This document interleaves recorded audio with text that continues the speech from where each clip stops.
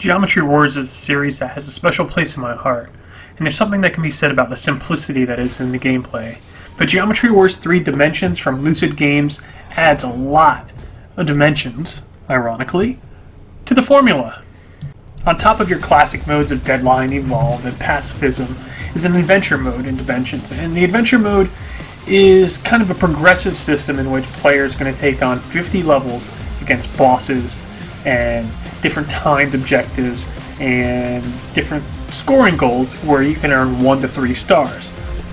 Those stars are used to buy drones and a super ability. The drones can do things like attract the geoms, which give you more multiplier, or maybe give you more firepower with an attack drone. The drones also have upgradable super abilities which do things like laying out mines or firing homing missiles. You're going to want to pick a combination of the two depending on the level presented before you to kind of maximize your score. So let's talk about those levels. The levels themselves are a bunch of weird different shapes now in 3 dimensions, hence the title Geometry War 3's Dimensions. Now you'll see shapes like spheres and cubes and even peanut-shaped objects in which you'll be kind of sucked to gravity-wise, and you'll be warping around it, taking out the enemies and stuff.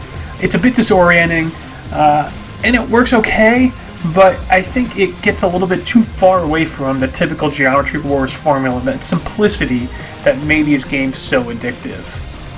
And the levels themselves aren't the only changes to the game. There's new enemy types, there's new obstacles, and there's even like super abilities that you can get mid-level to kind of change things up.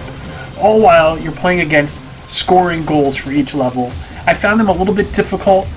You can obviously see that Lucid Games wants you to go back and replay the levels once you've actually upgraded the drones and stuff. But it's fun, it's decent. The co-op mode, we really like the co-op mode. It's up to 4 players, and it's 10 levels instead of 50, but these are designed specifically for co-op. Again, you're going to have scoring goals, you're going to have to reach, and there's no drones or those other kind of abilities within these. Instead, you're presented with different shaped levels, but nothing 3-dimensional. You're on that 2D plane again, and it brings a little bit of that simplicity back, which adds to the chaos. You can kind of see everything coming at you instead of guessing what's around the level and stuff like that. So we really like that. There were strategy elements we needed to do in co-op. We divided and conquered. We picked who got the upgrades. And there was a tense moments, and there was yell out loud kind of things happening as we were getting closer and closer to score goals. It was a lot of fun. There's a good variety of the missions to play. It's not just your straight up Evolve or Pacifism and stuff like that, though those do make an appearance in the co-op mode. Overall, it's a lot of fun. You can get to the boss in a single sitting. The boss battle's pretty tough. There's really no room for error. You have to be almost perfect in it to complete it, but it's a satisfying mode overall, and a nice addition to the series, though we would have liked to see more than just 10 levels there. If competitive is your thing, Geometry Wars 3 Dimensions also offers an online competitive mode for 4 players, but again, we stuck with what we know and love. Overall, I think Geometry Wars 3 Dimensions is a solid entrance to the series. It's a great value for $15. There's a lot of content here, but I just don't enjoy the new stuff as much as the straight-up Evolved or Deadline modes competing for high scores.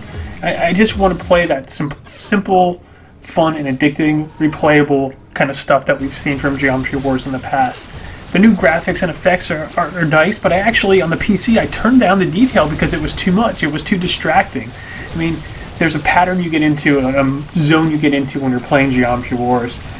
You know exactly what you want to do, and all those distractions and on-screen effects can really be a hindrance to that. Overall, like I said, great value for your dollar. The co-op mode's a lot of fun, but you can spend most of your time in what we played before in Geometry Wars 1 and 2, and even Galaxies.